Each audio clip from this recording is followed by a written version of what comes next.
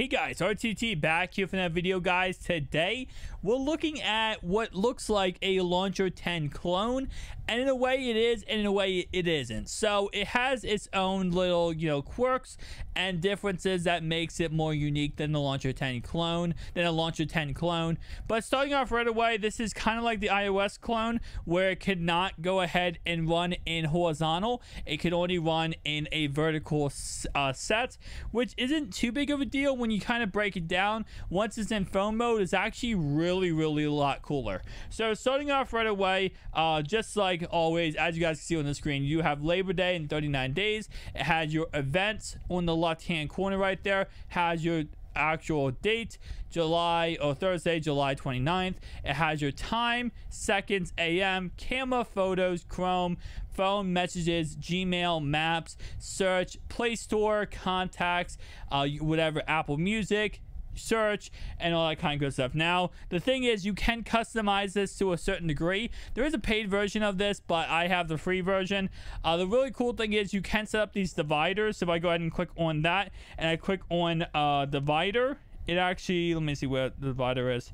Go ahead and click on that, click on divider right there. It actually lets me set up a divider. Now this divider, I can put it wherever I want, and this lets me be able to, of course, kind of like change up. I'm gonna actually delete this divider because I want it below. But I can kind of, keep my apps in sections. Now you cannot go ahead and add any application to the home screen unless you get the paid version, which kind of sucks. But all your applications are under applications right there. As you guys can see, if you click on that, you will always have your applications.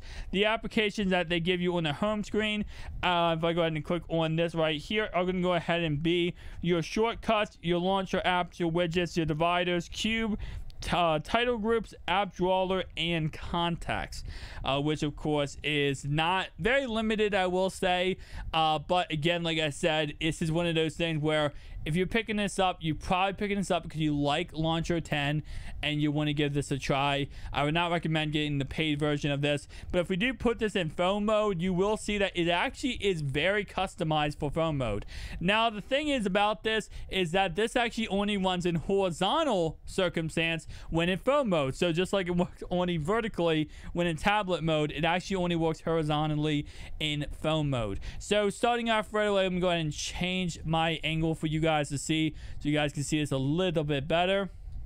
But this is what it looks like. So I go ahead and scroll down. You can see it's like literally like scrolling down the screen like a tablet screen. I have all my applications on the screen like normal, and I go ahead and add whatever I want to add. So if I add a widget here, I can add, the clock, the calendar, photo slide, all the kind of good stuff. And you see there is some things I can add that is a paid 14-day left when your free trial. You have to go ahead and pay for it, which again, like I said, that's why another reason I don't really like this too much, but it is interesting. I wanted to cover in this video today. So if you go ahead and click on your applications, just like normal, it has all your applications listed. And I don't know, maybe I'm just crazy, I like how this looks in phone mode. In tablet mode, I'm not really a fan of it, right?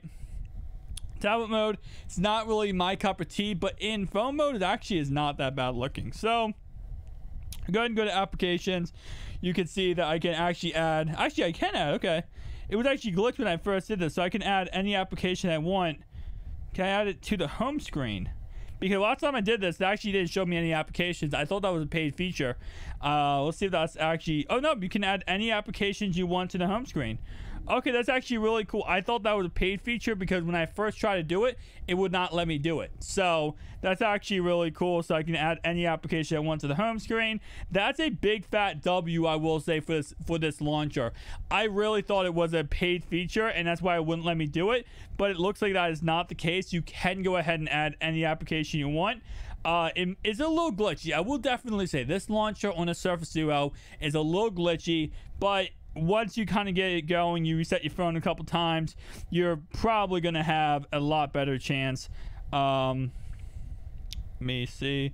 There you go. You have a lot better chance, and you're going to have a lot more fun with it, which honestly, like I said before, it's a really cool concept. At the end of the day, it's not, the most, I guess, meant for the Surface Duo, and a lot of these launchers I am reviewing aren't really meant for the Surface Duo, but they're still really cool concepts, and that's why I like them, just because, again, there's something unique, something different. So again, like I said, as you guys can see, I do like it in phone mode more than anything, but in tablet mode, when it is vertically, it's still cool.